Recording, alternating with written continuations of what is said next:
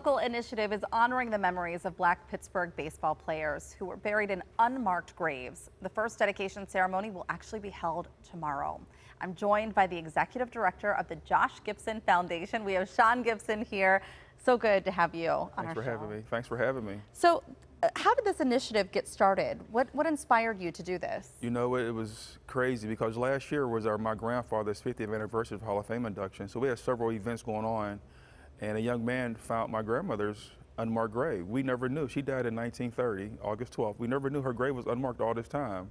Wow. And so it inspired me because I'm thinking, like, who else don't know this? Right. And so it inspired me to go out and research, and now we're doing over 18 grave sites. Our first one is tomorrow, as you mentioned. So it was very interesting to find out that way, but I'm pretty sure other family members didn't know as well.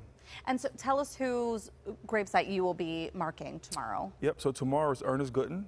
He played in the Negro Leagues. He played with two teams here in Pittsburgh, the Pittsburgh Keystones. He played with a little bit the Homestead Grays. He had a short career in the Negro Leagues, about 3 years, but you know, he died very young. He was born in 1930 here in Pittsburgh and died at 1934. He died at 34 years old. Very young man, didn't have any kids. And so we picked his lot because working with the cemeteries, if they don't have any known relatives around, it's easier to just go ahead and get the permission from the gravesite. And so he'll be the first one, but we'll be doing about 5 or 6 this year. Wow. What does this mean for the Josh Gibson Foundation and what you hope that it represents? Well, I think the most important thing is that we're using Josh Gibson's platform to help others. And as I mentioned, you know, we're going to be doing over about 20 grave sites throughout the years. But the most important thing is just giving those guys a final resting place. Yeah. You know, when you have an unmarked grave, you know, people can't come see you, don't know where you're at. Now, you know, Ernest and the rest of the guys we're going to be doing is going to be finally, I would say, finally rest in peace. And now when people go to do this research, they'll find them, and that'd be hard to find. And for Ernest, he gave back to the history of baseball. He's part of this legacy. Oh yeah, all these players are part of his legacy. I mean, you know, they played in a time when, as we all know, African Americans played in the majors. And so these guys are not just part of baseball history, they're part of American history and our history in the Negro League. So all these guys gave back to the communities. Most of the guys that we're going to be giving unmarked graves to are from Pittsburgh. And when you started doing your research, looking into this, did you find yourself like taken aback a little bit that this had taken place, that this needed to be done even?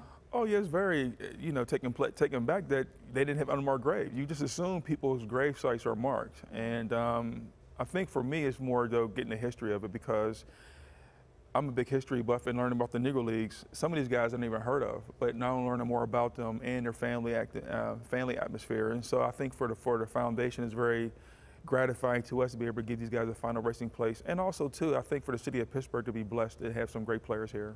Right. And do you know, are you able to reveal some of the other players? Yeah, so first of all, I'll tell you our website is jgfmemorialmarkers.org, but David Allen we're doing, 2 other, I can't think of the names offhand, but I know it's 6 total. Okay. We're from Homewood Cemetery to Monongahela Cemetery in Braddock to Allegheny Cemetery. All through Allegheny County, we're going to be putting grave markers on. And for people who aren't familiar with the Josh Gibson Foundation, what is your goal with the foundation? Well, people who are familiar with the Josh Gibson Foundation, as you mentioned, Josh Gibson is one of the greatest baseball players of all time. We have 3 locations in the city of Pittsburgh. We serve over 300 inner city kids by providing education, athletic, and scholarship opportunities for inner city kids.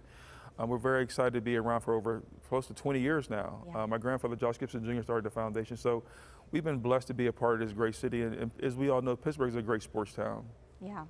And what else do? You help these kids? Do you have clinics and camps and that sort of thing? So we got a summer camp going on right now. Actually coming up, we have 2 new initiatives. One that we just talked about, the Grave Marker Project. Right. There's a new documentary coming out called The League. That is coming out, we're having a talk back July 12th at AMC Theaters. So people want to come and see that, check out the Josh Gibson Foundation website.